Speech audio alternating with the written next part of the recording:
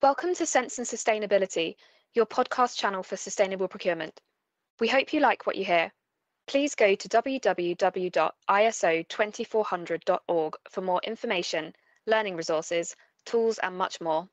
Welcome, everybody, to our podcast series, Sense and Sustainability, where we try to get behind the characters, the people that have been involved in sustainable procurement for many years, to understand how they got to where they got to, why they got to where they got to, and then what they're doing now and how they see the future in sustainable procurement. So I'm delighted to welcome my old friend and colleague, Luca Guzzabocca from Italy. I hope I pronounced that correctly, Luca. I usually get it wrong. To talk to us about your life and your career. Yes, first of all, Sean, thank you very much for your invitation. I'm very proud of it because, of course, we have been in contact since many years ago, and I'm very happy to share with you something about my experience and life career. So as you know, of course, I have almost 27 years of experience in procurement management. So I started in a small company. Actually, I started as a designer of electronic systems, something like that. I don't know if it is the right, translation in English, because of course I am graduated as electronics technician or something like that. And so the first company I joined was for this kind of job. And that, of course, my boss, after a couple of years, asked me if I wanted to join the design department, the research and development department, or the procurement department. Actually, at that time, I was alone. I was the procurement department. I was a single person because this company was very small, almost 15 employees. And, because of my way of manage the relationship, with people, I prefer to join the procurement function. And from that time, so I started to work in procurement organization. After this kind of experience, in which I procured, any kind of electronic components, sub-assemblies, external services to assembly, printed circuit boards, and such kind of things. It was that company, in the market of the electrical and electronic appliances. After that, I joined other companies. Actually, my career has been shared in 7 companies, different kind of size, different kind of market. I started from electronics, and then I went through, electrical and electronic appliances for residential and civil application. Then I started to work for multinational companies like Black & Decker Power Tools and GlaxoSmithKline, 2 different markets. The first is the households or the do-it-yourself power tools. The second in the pharma industry. So that's briefly my career in terms of procurement management. So, Luca, what did you learn throughout that long career in procurement? What's your philosophy around what makes a procurement person successful? Actually, because I have a lot of experience in procurement, to be frank, I started as all the buyers started. So I was a macho buyer, which means for me just the cost-saving objective as first priority. So squeeze supplier, squeeze all the quotation for suppliers in that time. So at the beginning was this. Maybe today is still the same for... we all started that way in procurement, didn't we? Exactly. To be frank, I'm talking about my life.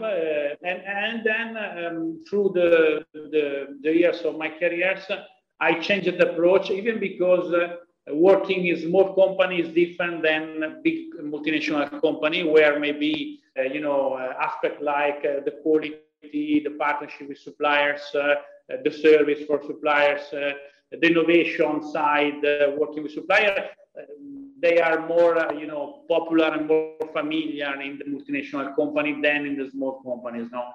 So, and when I embraced the multinational company, so I changed my view, and I started to work not only for the cost saving objective, but for other kind of objectives.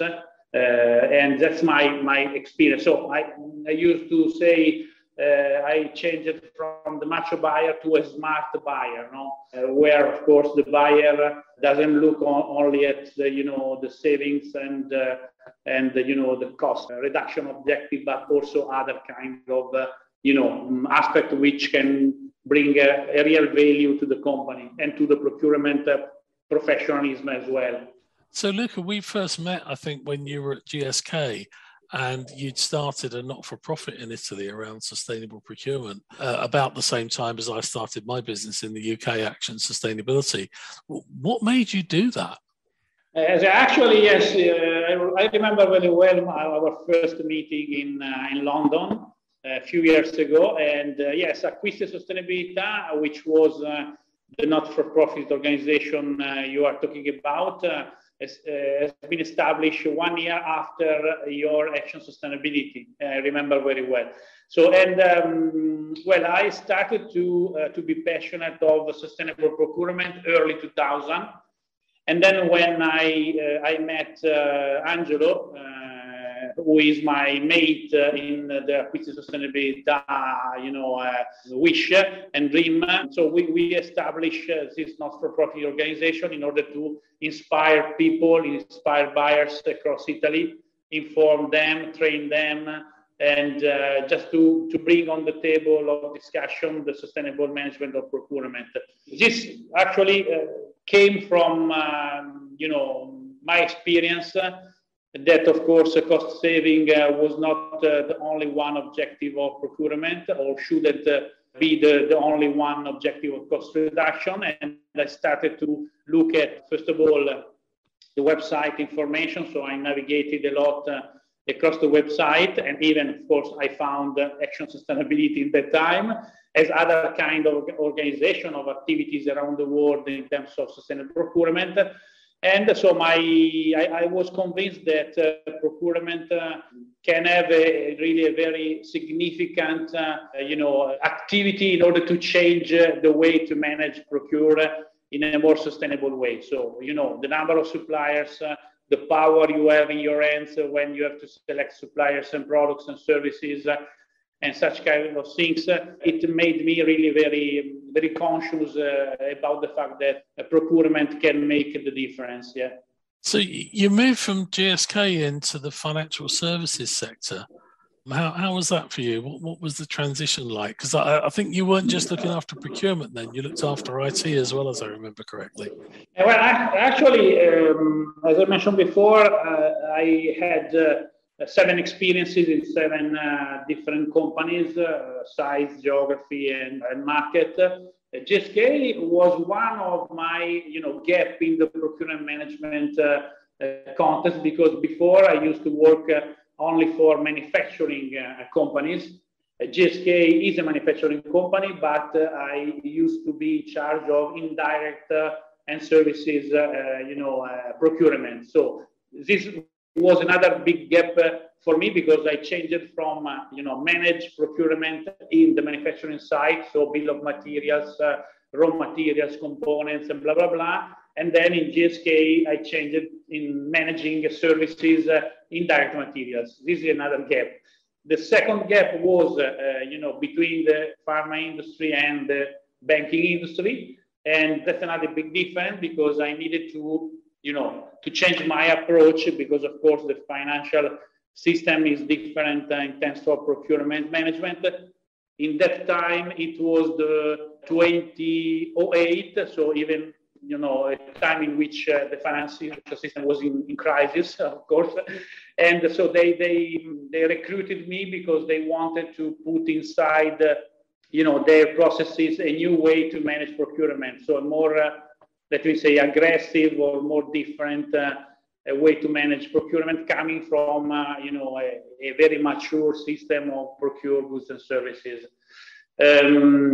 Yes, I expanded my role, because in Monte Paschi Group, which is the bank where I used to work, I was in charge of procurement, logistics, health and safety, and security.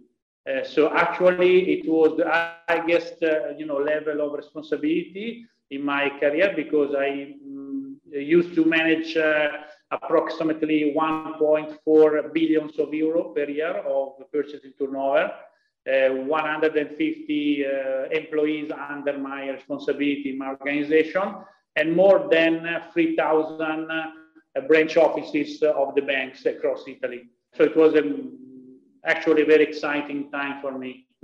Big job. So then you decided to pack it all in and start a not-for-profit business, Right Hub. What made you do that? And tell us a little more about it, Luca. Yes, someone said that I was crazy in that time, because I left, my last position in Montepaschi when I was 50. And so joking, I used to say that I wanted to do something different for the following 50 years. Okay. So, but well, joking apart, so I was interested in the fact that before a very long career in management, in procurement management, and with my passion for sustainability, it was the right time to say, okay, I want to match my management, skill with my passion for sustainability. And so I established my own company, which is called Right Hub, in end of 2014. And so that's how it happened. I mean, yeah. It was similar for me, actually. I was 49 when I started Action Sustainability. I guess, yeah, you do come to that point in your career, in very large corporates for most of my career, where you go, actually, yeah, there must be something different out there, and maybe a bit of a desire to put something back as well. So tell us about Right Hub, Luca. Tell us about what you do now. Yeah, Right Hub is a small company. It is a consultancy services company, and specifically our services are in four key areas. The first one is sustainable procurement and sustainable supply chain. What we are talking about, actually, I don't think that I have to describe better what it means, but if you want, I can go in details. The second area is something very new for the Italian market, which is social procurement and supply diversity.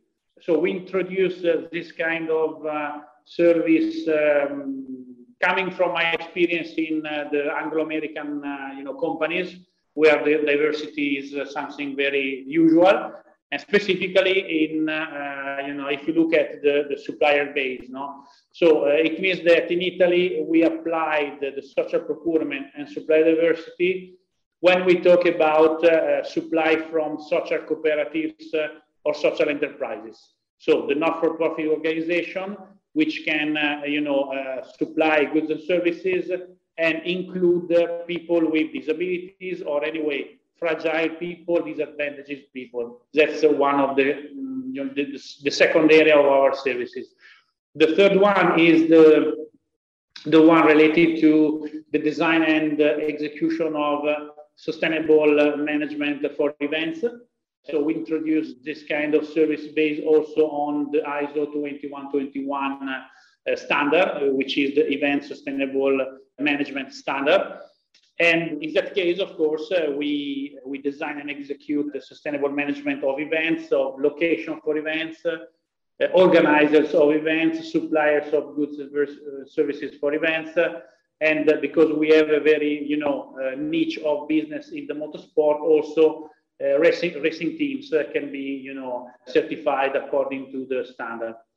The last one, but not the least, is the work inclusion of people with disability. As I mentioned before, we work with the social cooperatives, which are very well popular in Italy, and maybe in Europe. Italy has been the first nation to establish a social cooperative system, let me say. And what we do is to work with the Italian companies which need to be in compliance with the mandatory Italian law to include people with disability from 15 employees up, in order to make a sort of agreement which allows to buy from social cooperatives, which includes the people with disability, and supply goods or services to the company which need to be in compliance. So this is allows by the Italian law, and we have many projects because of course the company don't have to hire the people with disability, but they can procure goods and services from a social cooperatives which hires the people with disability. So that's actually law in Italy, Luca. It's not just like a public sector thing. Private businesses need to do this as well. Yeah, exactly. It's basically for both kind of sectors, the public and the private sector as well, because there are many difficulties to hire people with disabilities. Sometimes there are very, pragmatic difficulties because of the layout of the space, manufacturing site, for instance, and so on. In some cases, there is a question of it's a matter of competence and skills across the people with disabilities area. There are difficulties to find people with the proper competence. For instance, we work for IT companies. They usually hire engineers, IT engineers, and it's difficult to find a large number of people in the disabilities scenario, let me say. Yeah. So are businesses just doing this because they have to by law, or are some of your clients starting to see benefits of working more closely with disabled people? Well, actually, we try to sell this kind of services and opportunity for people as an opportunity. So we don't care about the fact that we are directly in compliance with the law, but we suggest the company to take the chance and the opportunity to leave this kind of activity with a CSR approach or with a social impact approach, and we try to sell or to suggest the company to see also this kind of side of the law, let me say. Yeah. No, in fact, what I would like to add, maybe it's more important, the fact that, for instance, a couple of months ago, we launched, let me say, a product called Right in which we match the sustainability objective with the inclusion objective. So we propose the companies which want to be in compliance with the law to take the opportunity to add a sustainability project, for instance, trees plantation or refurbishment of a urban area or other kind of projects which are strictly related to the sustainable development objectives. Okay, so you're bringing kind of environmental sustainability into that piece, so it's not just exactly. So we match the social impact which comes from the inclusion of people with disability, and then the service is, for instance, maintain an urban area very clean with the trees plantation, with gardening. I mean, there is really a very good mix between the impact from social point of view and from the environmental point of view. So tell us more about MotoGP. Sounds very glamorous. Some people might say it's quite a wasteful thing to do and maybe not the most sustainable thing. What are you doing to help the industry to be more sustainable? Well, when we talk about motorsport, of course, it seems it is a paradox. I mean, because people think that, noise pollution or, fuels or engines, so they are just not respectful of the environmental and all of the events. But actually, if you look at, the numbers, the statistics, I mean, the number of bikes or the number of cars racing in a circuit are really have really an impact very, very low in comparison with the overall impact of the event.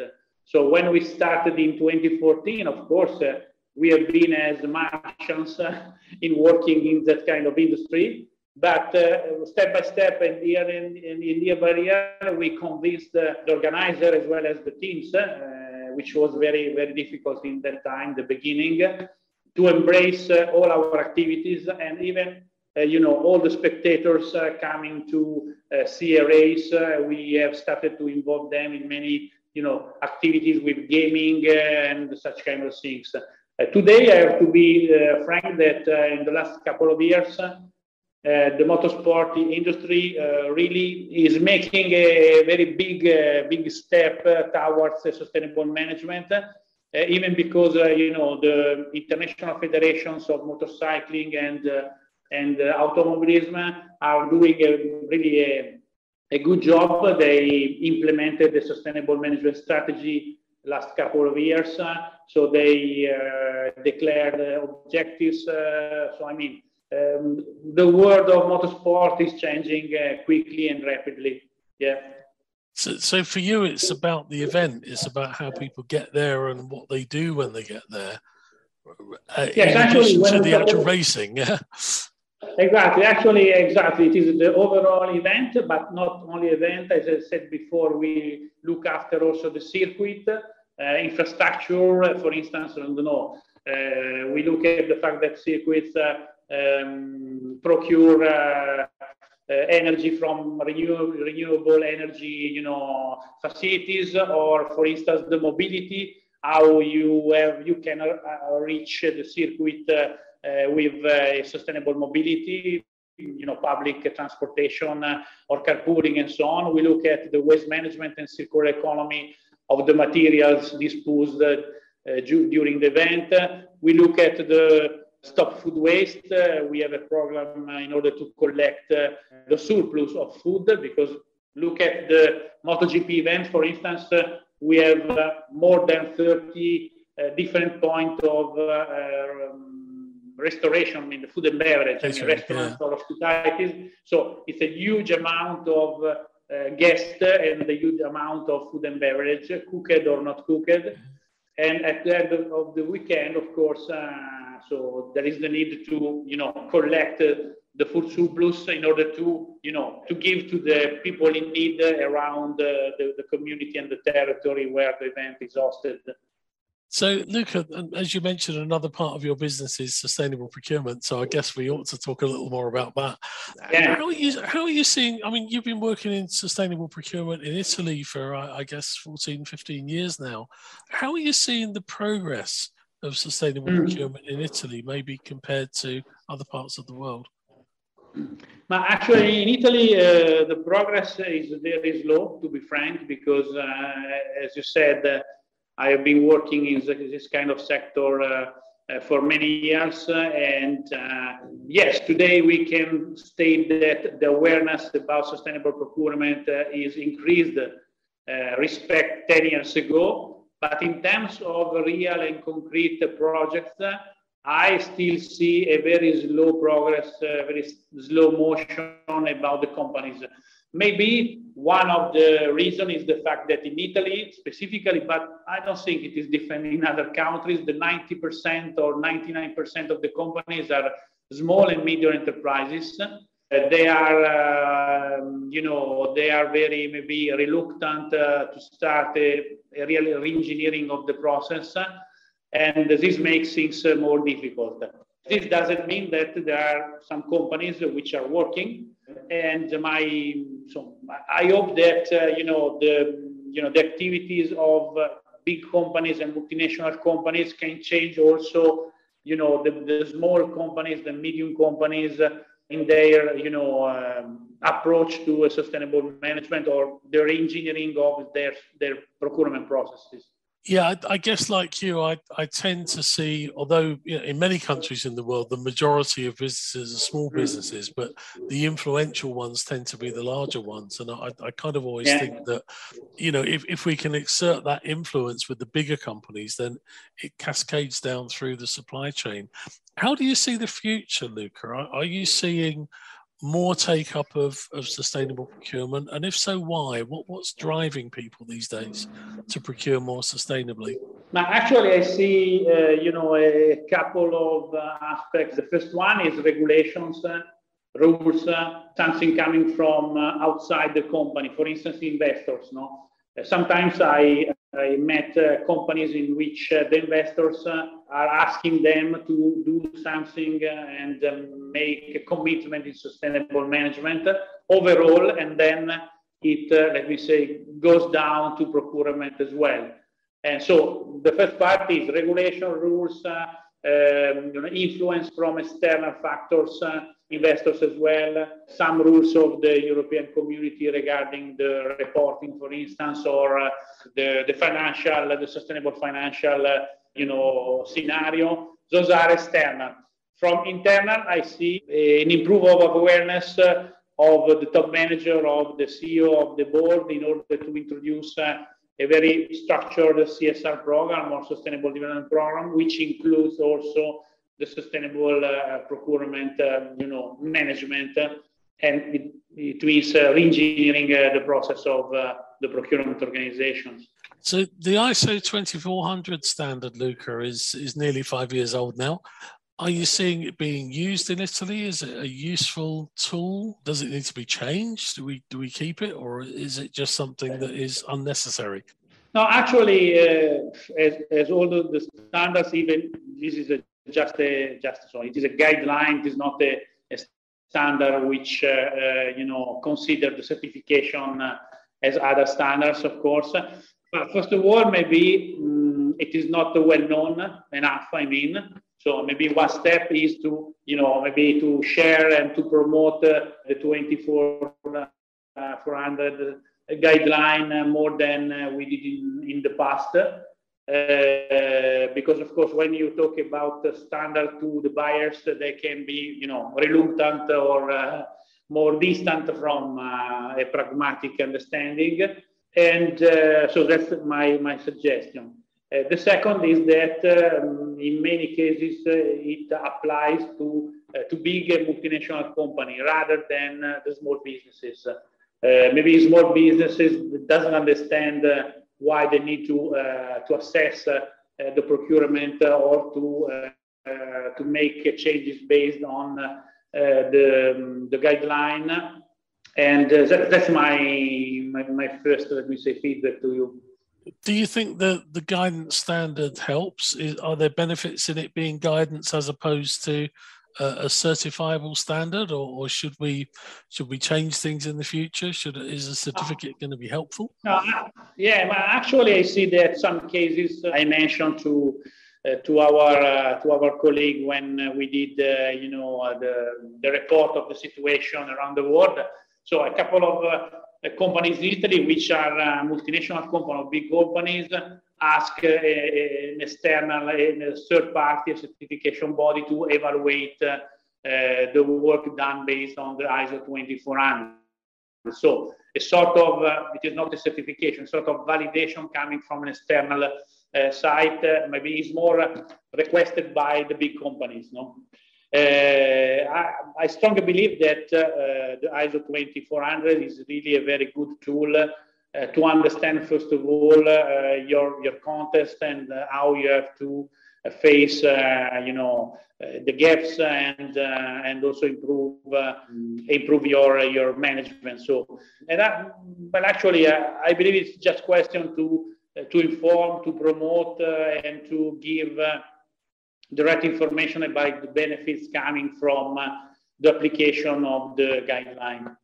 Brilliant. Well, Luca, thanks very much for those insights. It's always great to hear from people, and particularly their career paths. And I guess a little bit like you, I started as a mechanical engineer and ended up in procurement, and I was never quite sure why. A lot of us, I think, don't necessarily make procurement as a first choice of a profession. It's something that we get into, and I think a little bit like you again, you go from kind of being the macho buyer to understanding that there are bigger things out there to think about. Actually, Sean, if I can add, so at the last minute, one thing, when I started to work on sustainable procurement, I was very, very convinced that it was not only a benefit for my company, but it was, first of all, a benefit for my professionalism. So I think that the buyer needs to change his mind, in order to, add something different, a different way of living your work, your job inside the company and even outside the company. So it's a change of your mindset too. I think you're absolutely right, because actually, in my experience, if you look at most organizations in most parts of the world, do most of what they do through their supply chains. So how can procurement not be important in delivering on sustainability? It's in some sectors it's key. As you know, we do a lot of work in the construction sector, and main contractors subcontract 80% of their revenue, so that they don't actually do very much. They just integrate a lot of suppliers into a project plan to build a building or a railway or some infrastructure or whatever. So therefore, procurement people are probably the most important people to help to deliver on sustainability. And I think that's a great point to close on, because for those procurement people listening, both of us, Luca and I think both see the future of procurement professionals as being the gatekeepers of sustainable development. And that's so important. We need to learn the skills and, as you say, adopt a different mindset. Yes, and even because, procurement function is the crossroads of other functions inside the company, research and development, logistics, production, marketing, communication. So procurement can have really a very important weapon, let me say, in order to change things, even across all the other functions in the company, the organization. Brilliant. That's a great note to end on, I think, Luca. So thanks very much. Thanks for sharing your experience and your views with us. For more information, please do go to ISO2400.org, where there's lots of resources on sustainable procurement in multiple languages. There's a self-assessment tool that you can use, and tons of collaboration and opportunities to learn and to develop. So, Luca, thanks very much, and great to talk to you again. Thank you to you, Sean, and looking forward to see you very soon. Okay, thank you, Luca. Take care. Ciao. Ciao. Thank you for listening to our podcast on Sense and Sustainability. Please listen out for more episodes. For more information, learning resources, tools, and much more content on sustainable procurement, go to www.iso2400.org.